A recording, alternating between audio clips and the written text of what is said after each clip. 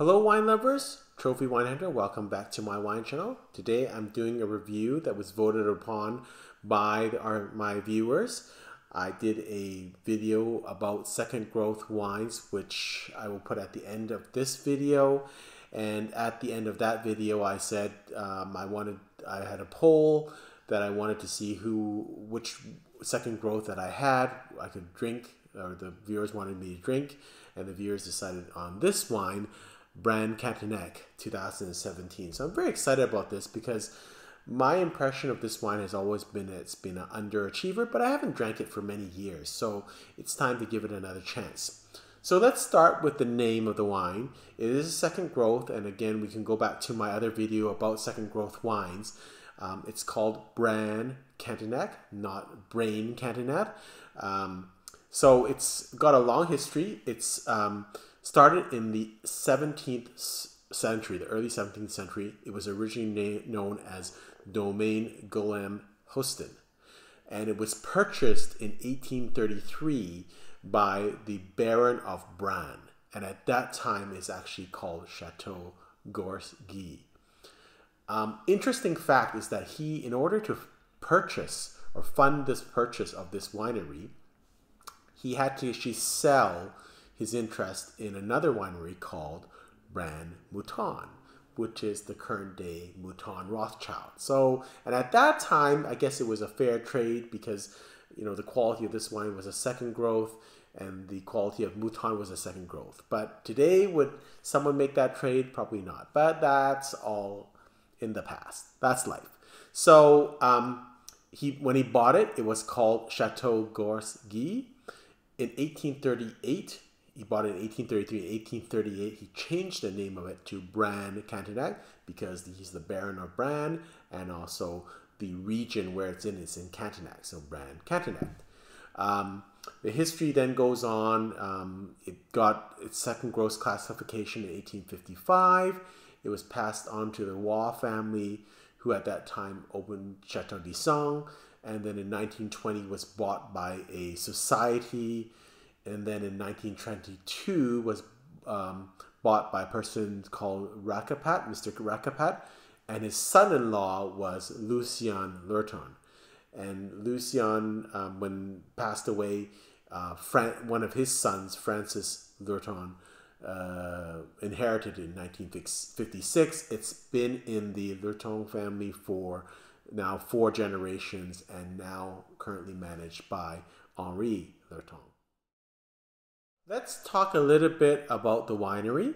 So if you recall from my other videos in the 1855 classification system, each growth sector, they were ranked in order of, not alphabetical order, but in order of their kind of price per bottle. So in the second growth, I think there's 14 second growths, 15 if you include Mouton. It was kind of down in the lower part of this Brane Cantenac. So, but it's still a second growth wine. So the quality, that means the quality of the wine, the price per bottle in 1855 was quite high. I actually tend to think that these is as a better judge of quality than nowadays when it's more about money. In those days, everyone had money or didn't have money, so it would more be about the terroir instead of the technology and who owned it. To a certain extent, that's my kind of argument. So I do put some credence into the order that they were ranked in the 1855 classification system. The vineyard itself is about 75 hectares, but only 45 hectares, which are the ones that are nearest the winery, are used to make the first wine. The other 30 hectares are made to make their second wine and their third wines, which are a little bit more Merlot based. It is in the Margaux region, and it's planted with 55% Cabernet Sauvignon, 40% Merlot, 4% Cabernet Franc, 1% Petit Verdot, and 1% Carmenere. And so they've been kind of replanting the grapes and experimenting with grapes like Carmenere and Petit Verdot as global warming and as the whole earth and the wine growing regions are warming, just experimenting with those things. So Carmenere was first used in their blend in 2011 vintage, and Petit Verdot was first, which was first planted in 2008, was first used in this vintage. So it's kind of interesting. And I guess, obviously with each year, the blend is not the same as the mix in the vineyard. So each year is a little bit different. So we'll talk about this vintage in particular a little bit later on. Just a little bit of more background about the winery. I think it's known for the Margaux softer, aromatic, silkier touch. And I think that's why it was probably higher rated. It's a second growth because, again, if you recall my other videos, our taste buds have changed. And in 1855, probably it was a lighter, people liked a lighter type of wine, a more aromatic wine, a softer wine. And nowadays our tastes are much more drier style and a little bit more alcohol content. It has went through ups and downs, and a lot of it has to do with just stylistically. So the original Lurtons that did this was Francois. I think he was a big innovator, and at that time innovation meant a lot of processing, like machinery, right? That would be the new thing. But when you're doing that, I think you lost some of the touch, the human touch. And I think what people have learned in the modern times is with things like wine, which is like an art form, you do need that personal touch. It's not about the mechanics. And so I guess the knock on Brane Cantenac between, I would say, the 70s and maybe the late 90s is that it was too mechanical, austere, it wasn't soft and opulent like it was when it was rated as a second growth. So I guess if you look at the history, it's been up and down. It obviously was a great wine in 1855 when it was judged. Probably was pretty good until about the 1920s when it was changed ownership to the Society. Between the 20s and the 50s, a little bit of ownership change. Still good wine. And then with the 50s to I think the 90s, well, 50s, 60s maybe have been pretty decent still. The 60s to the 90s, probably there's a lot of innovation, but in the wrong manner. It was more mechanical innovation, like we should do things more mechanically with equipment, and that probably kind of ruined the whole genre of this winery. That's not what it should be done. And then coming through in the late 90s with the current team led by Henri Lurton, I think the wines have got much better. There's been much more innovation, but innovation in the sense that it's more went to organic, being more organic, using, upgrading their cellar system. So more and more hands-on approach. So that's what I mean in terms of the innovation. And so what the previous, I guess, generation thought was innovation was actually, I think, detrimental to the wine. And what the current generation have done is a little bit more get the heart and soul back into. What do I mean by innovation? So there have been two major changes to the winery in the last 20, 30 years. One was in 1999 when they started to use smaller vats and then allowed for parcel by parcel vinification, so more specialization instead of putting all your grapes into one big vat. And then in 2015, they completed a renovation of their cellars and their vat rooms, which is really important to be modern. So that's really helped them get to a certain level. And I think now they're finding their soul again. And so you're going to see with the more interest in Margaux, with the change of taste also, we've started to now get away from the parkerization of wines, and people are enjoying softer wines or more subtle wines. This is getting more into vogue. More money is coming and more attention coming to these wines. They have more money. They can produce better things. And so I think there's going to be a renaissance in the Margaux region. And I think one of the wineries that can benefit from this is Brane Cantenac. And you're seeing that. Their vintages are getting better and better, in my opinion. Let's talk a little bit about the wine itself, and in particular the 2017 vintage. They're much more and more organic in terms, and you'll see that with most wineries nowadays. Everyone has realized that being organic has its benefits to the actual taste of the wine, and that I think was one of the drawbacks. Again, a mistake. I don't know if it's called a mistake, but wrong type of innovation for this winery. They thought by being more innovative in terms of using more machines, going away from people and handpicking, that might be better.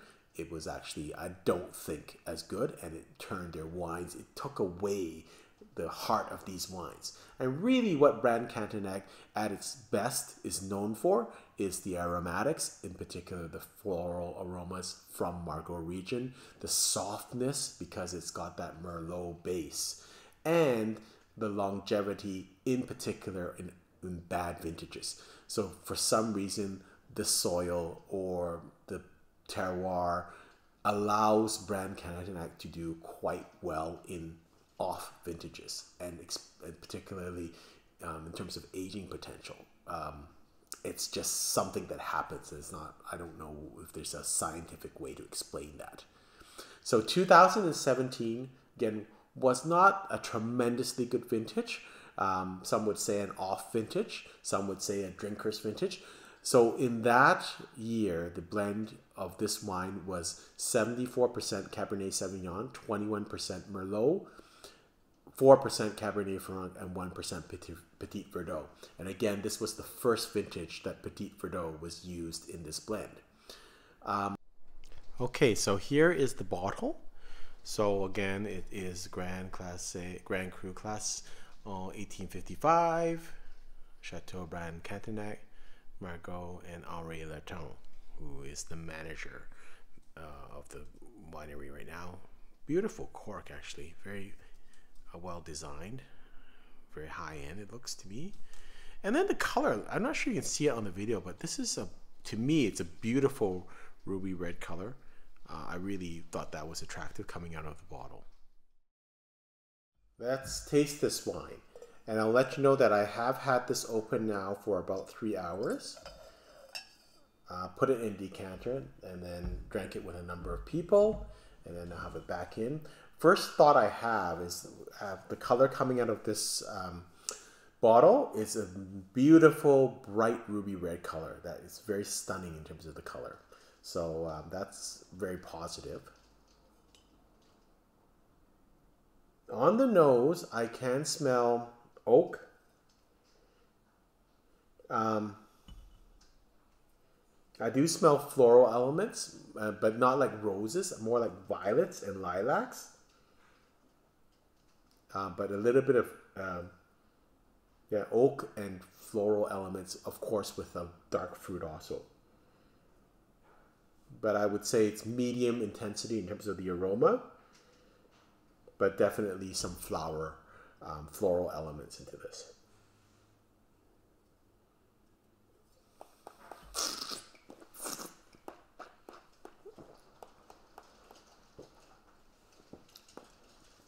So on the taste, it's still tannic, but not overly tannic. I wouldn't say it's years away, but maybe a little bit more time in the decanter would be helpful.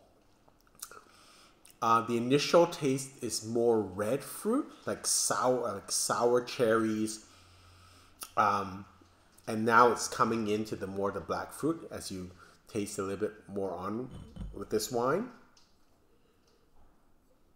But good fruit profile.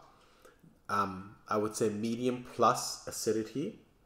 Tannins are medium on this wine.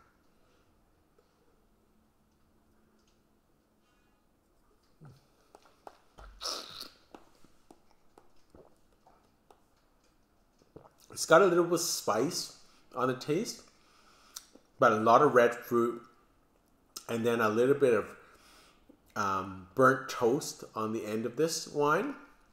I think it would go really well with some food that would kind of flush out the tannins, the bitterness a little bit, and the and the acidity. But it's a very bright wine in my sense. It is strong. I wouldn't say it's... it doesn't have a lot of Merlot content, so it's not... I wouldn't say it's earthy or silky. That's not how I would describe this. I would describe this as more red fruit with a little bit of spice, and there is an oak component to this. So I will have the wine spectator rating on this. I don't have it right now, but it's a quality wine, no doubt. So I'm going to take one more taste before I give you my score on this.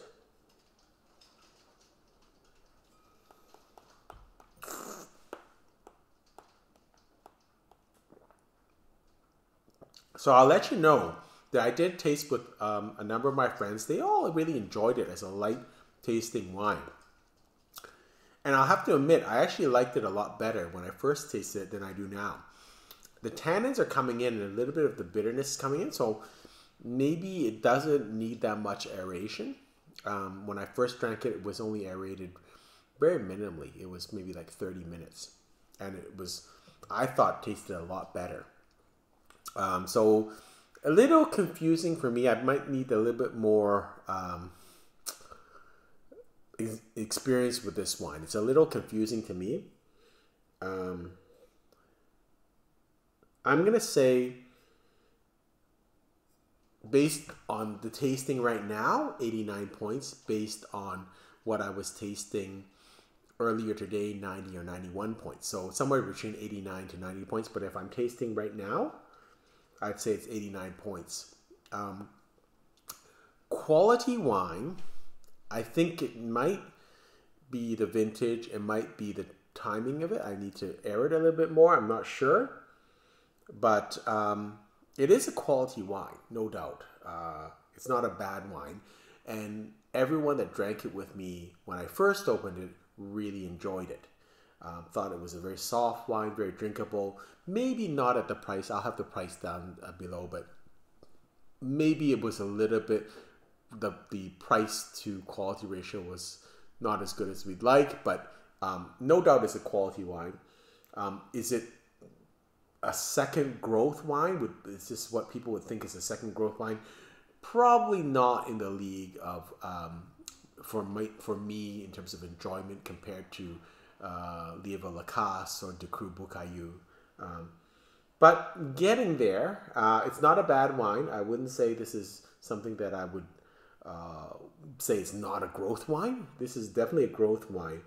It's just, maybe it's the vintage, or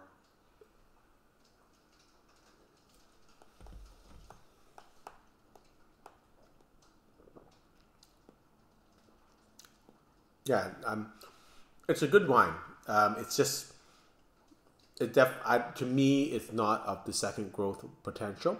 It's kind of, there is some, in my mind, a little bit of confusion what this wine is trying to tell me. So struggling a bit with it in terms of what it's trying to tell me. I've got a little bit of cork in my mouth, sorry. But, you know, I enjoy it. And I would say, compared to my previous views of this wine, I would say it has elevated my view slightly. I would consider it a wine to watch out for, and I would be very interested in tasting some older vintages, but better vintages. Maybe I would go with the 18 or the 15 or the 10 or the 9. I'd be really interested to taste those vintages. So that's kind of my assessment right now. I would, despite what I said previously in this video, I might stay away from off vintages of Brane Cantenac. I would buy recent, really good vintages of Brane Cantenac. I think that would be the way to go, and then just watch for this winery because I think there is some potential here. Hope you've enjoyed this video review, and until next time, happy drinking.